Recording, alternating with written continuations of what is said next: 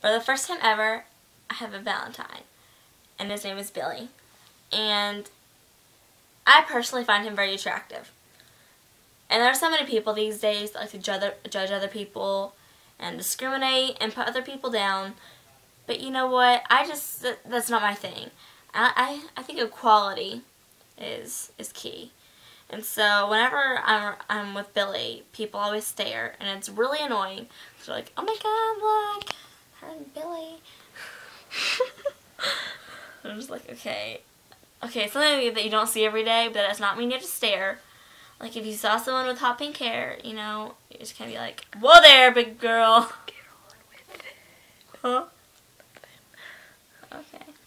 And so like, I'm gonna show you Billy. But just, you gotta understand. You gotta understand. The love that we have is deeper than any love that you can ever imagine. Okay? This is Billy. Are we cute together?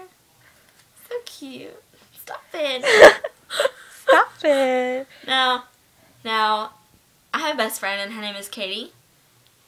And Billy has a best friend. And Katie and Billy are going. Katie and Billy's best friend and Katie are going out. And Katie's boyfriend's name is Joel. So like it's like Katie and Taylor, like Katie Taylor, which is no one's name, but Billy and Joel, Billy Joel. Which let's show them the CD. Okay. Hold on. Okay. I'm not there yet. This is a total practice. Oh. And the thing is Billy and Joel were best friends, and they were Billy Joel. They were a singing group way before Billy Joel ever became famous in the 80s. And as me and Billy were discussing Katie and Joel, we were just sitting at the computer. We looked over, because I had been putting CDs on my iPod. I looked over and I was like, BAM!